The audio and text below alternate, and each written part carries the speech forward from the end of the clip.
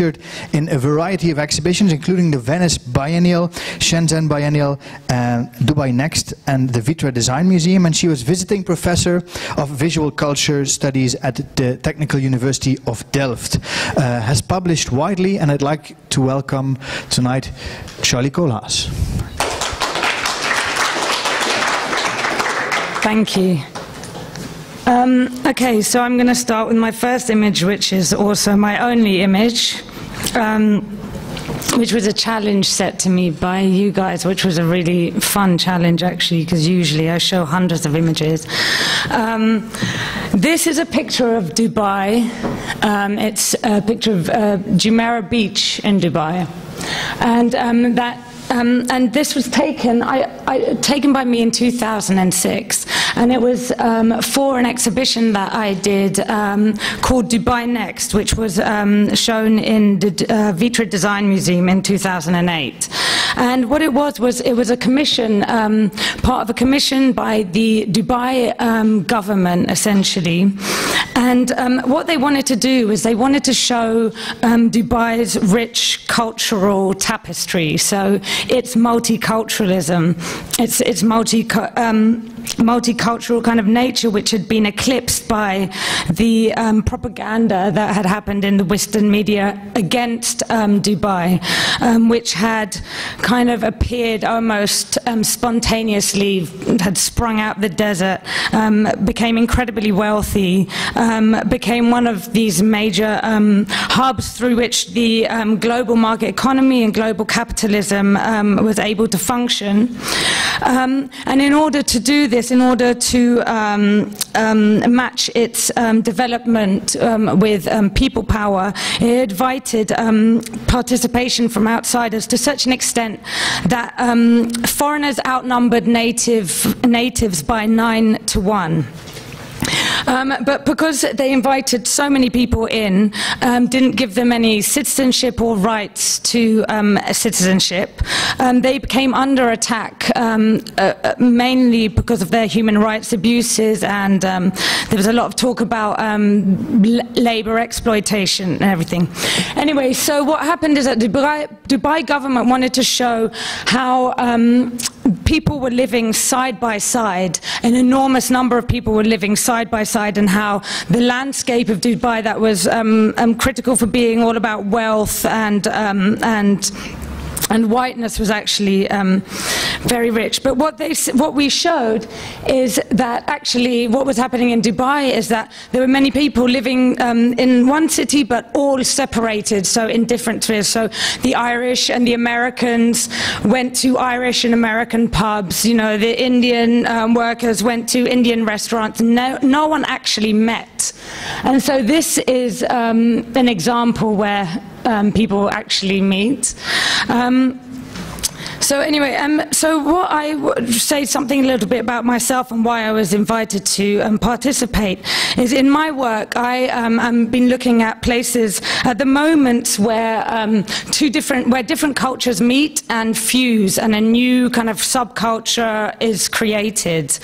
And what I did specifically in Dubai was looking for was these moments not just where alien cultures were recreated, but at what moment in this recreation was something totally new created. So in what sense is a cultural appropriation or the recreation, in what sense is an Irish pub in Dubai no longer an Irish pub but actually a completely new thing, a new condition?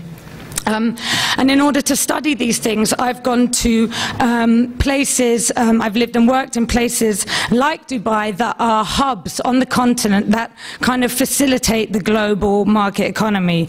Dubai is one such place, because it's a place where Dubai Creek is one of the parts of the Middle East from which all the products are imported and then exported across the Middle East and Africa, mainly coming from China.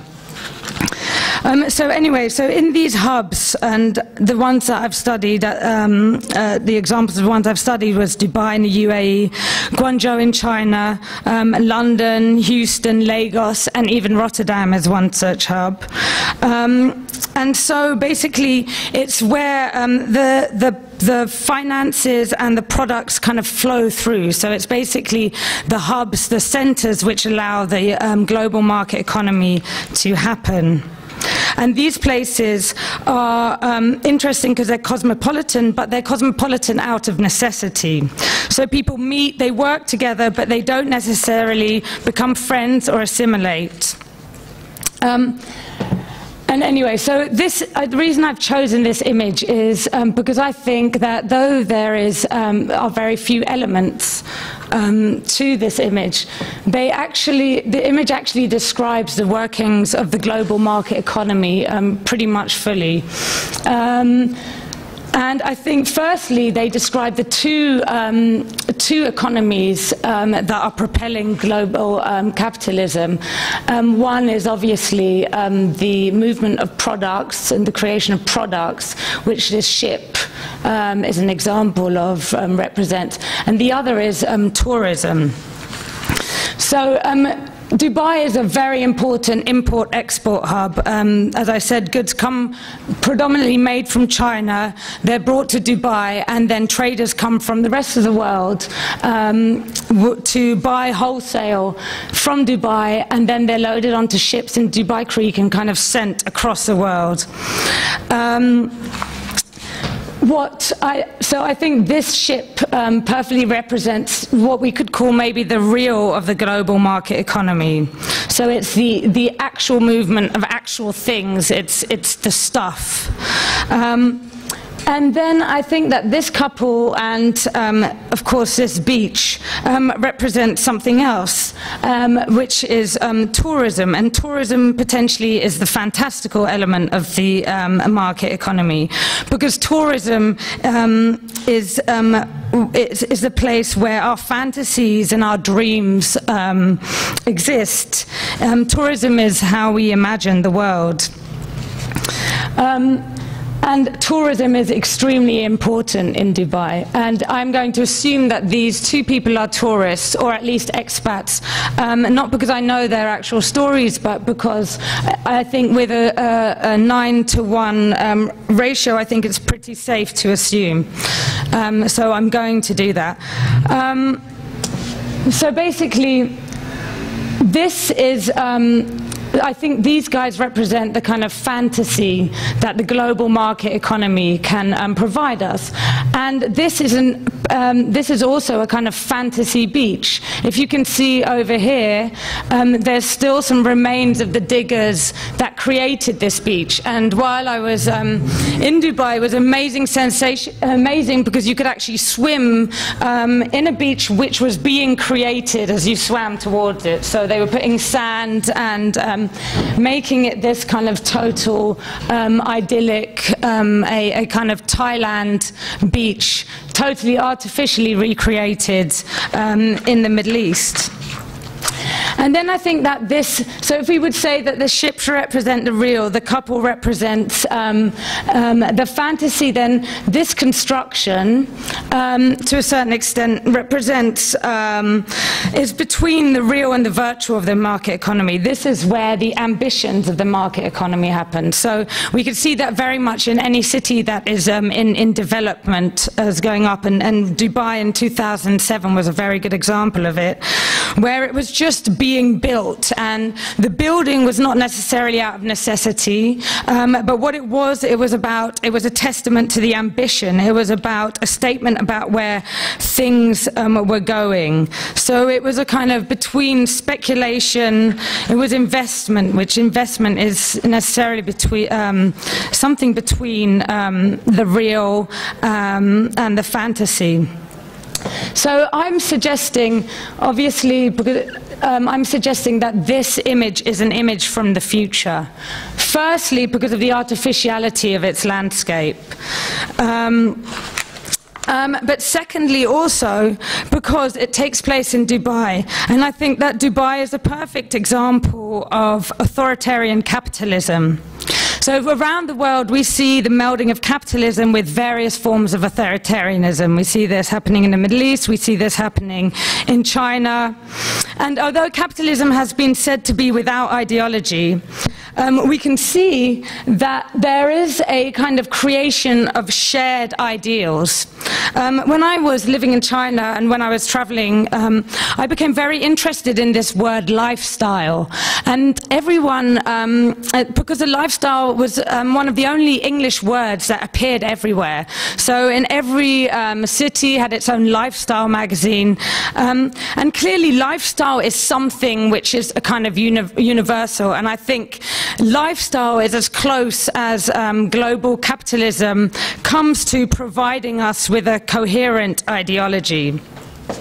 So the idea that, you could arguably say that what these people are living is a lifestyle, and that this beach is a kind of is a lifestyle beach. It's a kind of Western import, you can tell, because of these towels. You know, this kind of a tanning and beach life is a daytime beach life is actually pretty alien to the Middle East. And actually, you would see usually that the Emiratis don't appear on the beach in the day, but usually would appear in the night because the sun is so incredibly strong.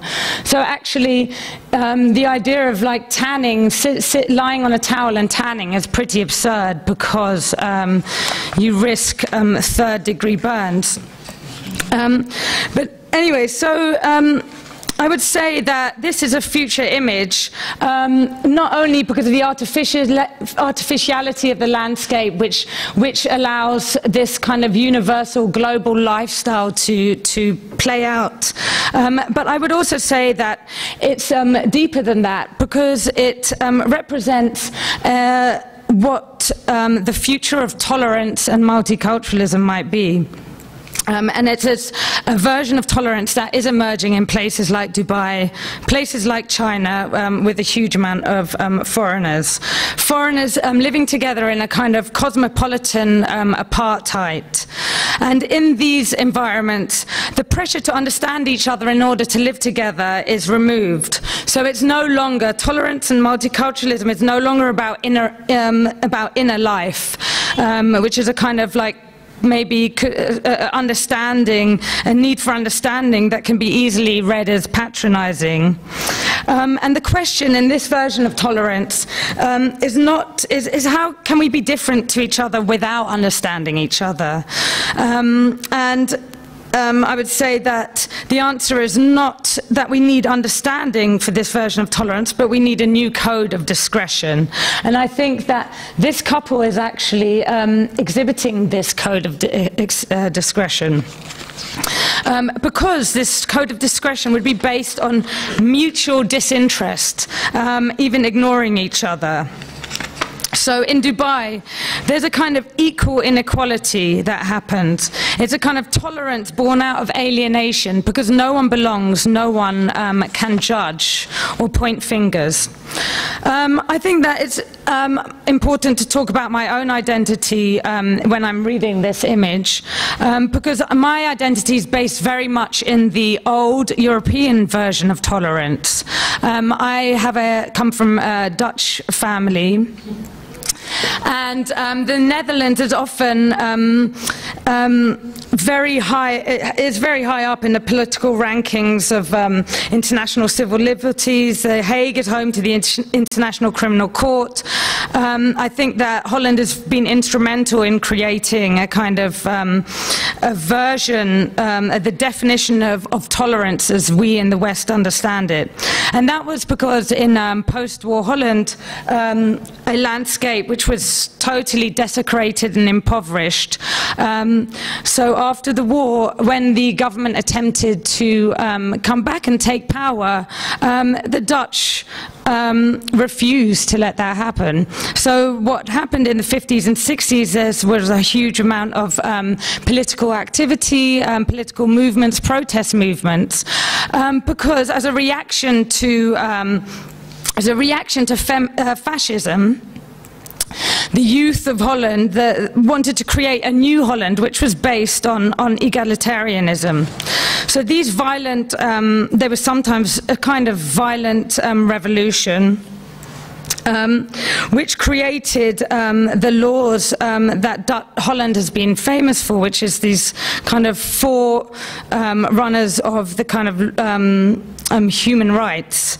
And so, for example, particularly with homosexuality and also with feminism, the Holland were very progressive in their giving people giving rights and giving women's rights and institutionalizing these into laws. My grandmother was, on my mother's side, was a Dutch feminist called Harriet Fraser, and she had been a housewife who, after the war, had sort of changed her life and decided that she was going to be part of these movements, and she had started writing on feminist issues. She became quite well known as a television and radio personality, and one of her main issues was obviously the sexuality of women and a woman's freedom to enjoy her body and sexuality. And one of the main issues that they fought for was a woman's right to contraception and then also to abortion. And the idea being that when they were free when they had free access to these things, a woman would be able to enjoy her body and her sexuality. So anyway, and so this battle led to the sexual revolution, which was a big deal in Holland, and out of which I was born indirectly, and maybe some of you too. But I think that coming back, but I never actually lived in Holland. So this is part of my family history. This is something, the values that I very much identify with. But I've only just started living in Holland 4 years ago. And I'm living in Rotterdam. And as we all know, this kind of model of tolerance is being eroded and is disintegrating. And so we are necessarily looking for new definitions, or maybe just to tear down the old definitions, I'm not sure. But in any case, Rotterdam is an interesting case study for how Dutch tolerance has developed. So in the 80s and 90s, so currently in Rotterdam there are 175 different nationalities. In the 70s and 80s, there was a huge amount of money and investment and emphasis put into supporting different cultures. In the 90s, this changed, and money was taken away from celebrating cultural diversity and put into focusing on poverty. And increasingly, the government's policies has been about forcing foreigners and newcomers to assimilate. The emergence of the right-wing movement changed the political landscape considerably. And so I would say that maybe our old version, the version of my grandmother, fought for this, the idea of freedom and tolerance that she fought for is today threatened and potentially outdated. And I can see this particularly in the kind of way that feminist ideology is used and skewed, particularly in the argument on the war of terror. So we know that many feminists and the feminist arguments were used in order to justify the war on terror in Afghanistan, and we can see that what I can see happening now, particularly with the kind of feminist movement, is that women, we are being asked to, rather than looking inwards to our own culture, which obviously, of course, feminists like Helen Hester do, but rather than tackling the corruption of feminist ideals and the new inequalities that are emerged in recent years, I mean, we clearly still live in a patriarchal patriarchic society. There's a sexualized division of labor still predominates that relegates women to the sphere of family. And if anything, sexual liberation, it could be argued that sexual liberation has left the burden of child rearing increasingly on women, or that liberalism itself, in its opposition of private and public, actually harbors male dominance.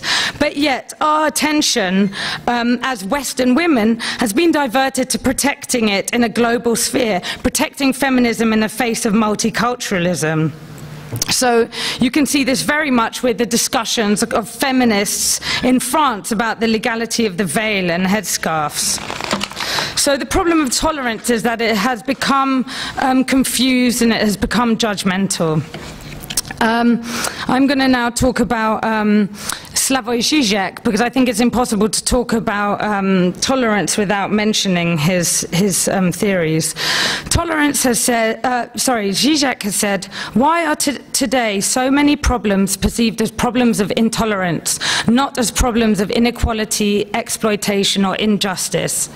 He says that the culturalization of politics, political differences, differences conditioned by political inequality, economic exploitation, are naturalized and neutralized into cultural differences, different ways of life which are something given, something that cannot be overcome but merely tolerated. So in his mind, tolerance, as it's used in the West, is a retreat from direct political solutions. Tolerance is a retreat from demand, like, for example, the demands of the civil rights movement. So he says tolerance is a gift that we give each other, whereas rights are inalienable. And he quotes Martin Luther King to say, true peace is not just the absence of tensions, it's the presence of justice. So anyway, and he actually goes further to actually say that tolerance and intolerance are actually part of the same scale. He says that the moral majority, fundamentalists, and tolerant multiculturalists are two sides of the same coin. They both share a fascination with the other. In the moral majority, this fascination displays the envious hatred of the other's excessive jouissance, while the multiculturalist tolerance of the other's otherness is also more twisted than it may appear. It is sustained by the secret desire for the other to remain the other, not to become too much like us.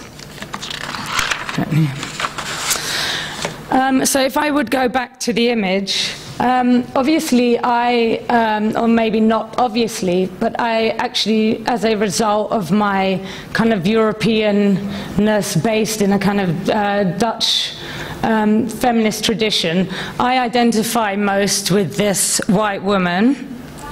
And I identify with her because she is clearly trying to be as nude as legally possible in order to get a tan. And as an avid tanner, I can connect with this. And obviously, but I also know the history of this. Her tan, traditionally in European tradition, was a sign of wealth, a sign of a person's mobility. A tanned woman in the 50s, 60s, and 70s was someone who was emancipated and well-traveled and probably quite wealthy. And I can see that she's wearing a Brazilian bikini. And so, to a certain extent, by doing that, she identifies herself with a kind of ideology of Brazilian, like, beaches. There is an ideology.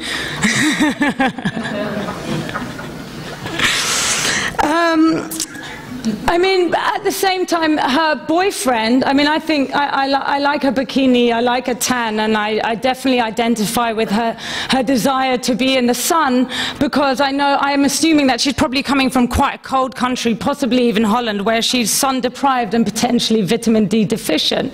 And this is a kind of temporary measure to deal with that problem. Her boyfriend, on the other hand, is slightly too tanned for my liking, and that's because we've moved beyond this this kind of the status symbol of tan, and the tan has now also become a sign of a kind of kitsch, potentially like working class or unsophisticated, connected to the spray tan. So we can see that Trump at the moment is getting one of the main signs that we have for his lack of viability as president is his terrible tan and his bad orange hair. So anyway, this guy's looking a little orange, so I can probably therefore identify him as maybe a package tourist, someone who I can identify them as people who are, since I know that Dubai is a very popular package tourist destination. Anyway, but I will take her nudity as a sign of her comfortability with her body and her sexuality. I identify it with a certain amount of freedom, a freedom that I myself experience and enjoy. Her Brazilian bikini is, of course, a nod to a even more sexualized culture, and we're not going to get into the kind of post-colonial readings of this. But anyway, but what I can say, so now I will look at the woman and the couple, the other couple, the non-Western couple, although of course ultimately I'm assuming they're not Western, I'm going to assume this for this argument, but they could easily be English too. They could easily be, you know, they could also easily be expats who live in the same, they could be potentially working in the same place, living in the same building, they could be neighbors. But I know very little about this woman because I can't really see her. She's covered, she's hidden, and she remains mysterious. So how do I read her appearance from my Western feminist perspective? And so, of course, I'll have to talk to you about the issue of her veil. The issue of her veil is, for me, of course, extremely problematic. Problematic because I am deeply invested in this idea that a woman's body should be freed. It should be, it should not be considered a corrupting influence. It should not be considered something that needs to be hidden. And yet, the discussion about the veil that's happening as part of our discussion about multiculturalism, about tolerance, particularly here in Holland, is something absolutely terrifying to me, because it reveals how the ideals that my four sisters, my grandmother, fought for are being disintegrated. Because so much of what they were fighting for was to protect the woman's right to do whatever she likes with her body. And obviously, that not just extends to what she would like to do sexually, but of course it extends naturally to anything that she would like to wear. So the fact that this mode of dress is actually illegal in France, made illegal here, is actually a violation of, in my mind, the women's rights over their own bodies that my grandmother fought for and that I'm invested in. Anyway, so it's interesting for me that in a moment when sexuality has become open to exploitation for almost everybody, we are actually, as women, refuse, the final thing that we refuse is the right to privatize our own body and our right to hide. Therefore, I see the veil and the headscarf, and I see this very much happening in Rotterdam, as being transformed into a different symbol, potentially of a new feminist fight, and the fight to regain the rights over our body. Potentially, this veil is a radical feminist gesture. But other than the fact that they're wearing different styles of beachwear, I know very little about the difference between them. In fact, they're oddly synchronized. I would say there's almost an invisible mirror between them. And that lends this photo a kind of surreal quality. And what's at the root of their synchronicity? As I said, they could be the same demographic. It's likely that they are newlyweds, honeymooners. They could potentially have exactly the same lives, the same goals. They could, you know, have exactly the same stories. And what is actually different is only the fashion. But of course, the difference in clothing style, because there is so little in this image, becomes pronounced. So what does this difference refer to? I mean, we could say that all cultural differences refer to different natural causes. So you could say that, again, these are two reactions to different weather conditions in which they live. But we can't look at this couple without acknowledging political theory as it exists in global capitalism. And I would like to talk about Samuel P. Huntington's book, The Clash of Civilization. So I know that you guys know this book, but I'm going to just go over it a little bit anyway, just to refresh your memories. Anyway, is that Doug and Shimon talked about Fukuyama's end of history yesterday, which was the idea that basically we no longer had any ideology. And Samuel P. Huntington in 1992, in his lecture, said that this was a reaction exactly to Fukuyama's argument. He said that actually we were at a point, he said that claimed that far from conflict being over, the end of ideology would mean that the things holding different people together would disappear and societies would splinter into different cultural groups. So as political metatexts disintegrate, cultural differences would become the thing people identify with most. So he said, in his view, cultural conflict would become the primary form of conflict. He said that after the end of the Cold War, the Iron Curtain of ideology has been replaced by the velvet curtain of culture. So my question is this image evidence of this clash of civilizations that Huntington had predicted? Certainly, Dubai is an example of how cultural groups stick together in a type of apartheid. But is this apartheid necessarily conflict? And this, I think, picture is kind of a good example of how having people with cultural differences in one frame can kind of suggest conflict when there is just simply a lack of uniformity. But I think Huntington is a really good example of the danger of futurology. So Huntington he predicted the clash of civilizations, and if we look at the news, we could certainly say that he has been right. But yet, Huntington potentially created the problem. He was not just a prophet, but also a military strategist for the US. During the Cold War, the US had created an insanely powerful weapons industry that they wanted to capitalize on. And the end of this ideological conflicts meant they needed new sources of conflict. And Huntington provided the rationale for this. His argument can be seen verbatim in the language of the war on George Bush's war on terror.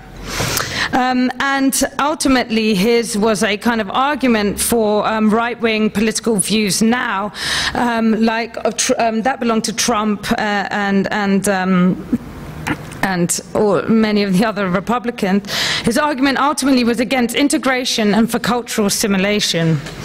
But something even more interesting, and I get this information based purely on an Al Jazeera documentary that I highly recommend, which was about how actually one of the biggest fans of Huntington's book was Osama bin Laden. Osama bin Laden read The Clash of Civilizations as a manual on understanding the ways in which the US would use culture in order to attack the Middle East and take their resources. He used Huntington's theories for evidence of the need to launch a preemptive jihad on America to goad them into acting on this clash of civilizations. So, is his concept of clash of civilizations real, and has ideological conflict actually ended? Zizek would say that actually ideology is more important than ever, that politics, ideology and culture have actually merged into something seamless, and that these distinctions no longer make sense. He says that what we have done now is describe things to cultural differences and therefore masks their political influences. And he predicts that, in fact, what politicians are doing is they are fighting cultural wars, while real big economic decisions are simply made by experts in shadows. That we are kind of returning to a pre-democratic time. In a sense, the majority can no longer be trusted. So, what does this image say about the future? At worst, if this actually is an image of our future, at worst it shows that we will live in an absolutely artificial future. We will live like this beach in a generic Disney-fied version of idyllic places which no longer exist, which are ultimately so predictable and unmysterious that they are mundane. Real nature will exist only in its true form as natural catastrophes like floods or hurricanes. In this new fake nature, is a sign of our complicated relationship to the environment, because we think of our environment and as ecology as a kind of, in a fantastical kind of, it's a fantasy image that no longer connects to any reality. An alternative, you know, to really love nature or to move away from these kind of artificial landscapes, we would have to start to embrace the garbage dumps or the corrupted nature, the reality of our world today. We would have to visit plastic islands in the middle of the sea rather than fake Thailands in Dubai. It would also potentially mean, if this model of multiculturalism, this kind of ignoring this voluntary apartheid, becomes a dominant model, the new model, we would live in a world without understanding or communication, a world without cultural exchange. This would mean that if an English person travels, they would stay in a Western Westerners travels, they would stay in Western hotels, eat in Western restaurants, go to Western-style clubs, never actually interact with an alien culture. It means we would be highly mobile, but not highly cultured, and our prejudices would remain intact. But at best, this could be a hopeful image, an instance of capitalism working at its best. We could see this as evidence that we are heading towards a world where capitalism has allowed us to maintain our cultural differences while managing to share a certain lifestyle. A lifestyle being an environment without inherent culture. These people from different parts of the world are united. United not in their cultures, but in their willingness to travel in pursuit of money and their shared sense of alienation. This universal sense of alienation is useful because it negates our need for tolerance. Both the couple and the beach, and probably this boat which is carrying fashions and products, show a world which is defined by fashion. So you could say that it's an example of the commodification of everything, from our belief systems to our contact with nature. We could say that in this world defined by fashion, religion becomes simply part of consumerist culture. The shock of cultural difference is absorbed by the cool of fashion. We could say that rather than being antagonistic, multiculturalism and identity politics fits perfectly with global capitalism. Global capitalism reinvents itself and thrives on the construction of differences which become niche markets. Zizek, to return to him, would say that these outward signs of cultural differences masks people's real ideological unfreedom. The fact that they can look or seem different masks the facts that consumer culture has actually homogenized culture, that there is no difference. We have lost our real differences. So my question is the new multiculturalism going to be about fashion and its pseudo-political roots? Is this image a sign of the ultimate triumph of capitalism? Is this the end goal?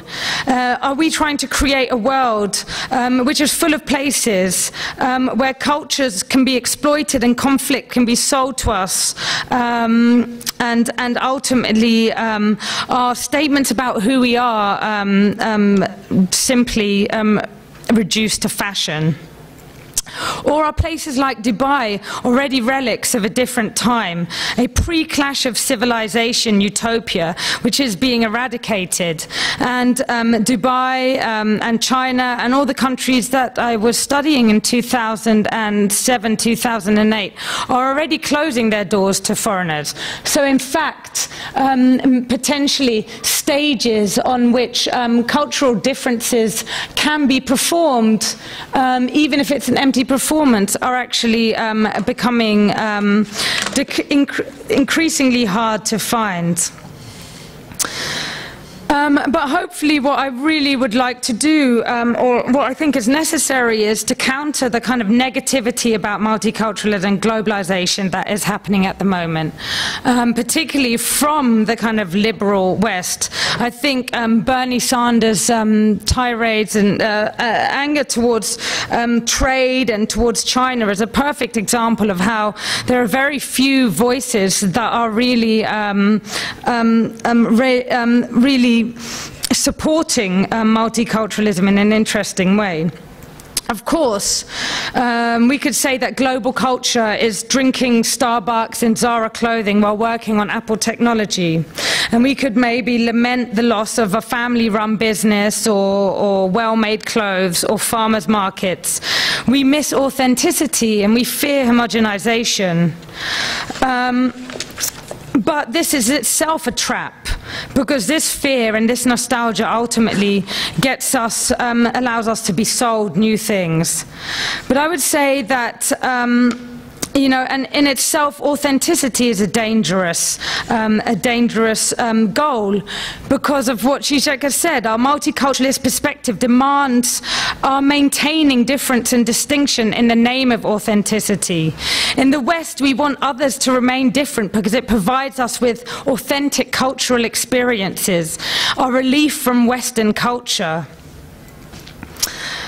But anyway, I would say that whether this is a dystopian or utopian vision of the future, what is very interesting is that this is happening, and I would like to show what exactly happens after this moment. So you see that these people become momentarily entangled and not exactly looking at each other, just looking sort of straight ahead. So if you see this guy, he didn't look anywhere, he just looked, his head's made at exactly the same angle, and then they go. And that's it. It's that simple, and it's that easy, and it's basically based on almost pretending that the other didn't exist. And so that's my argument.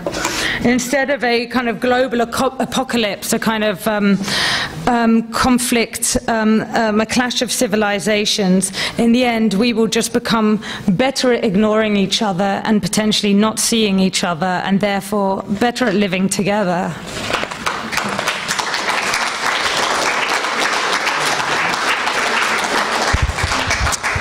Thank you.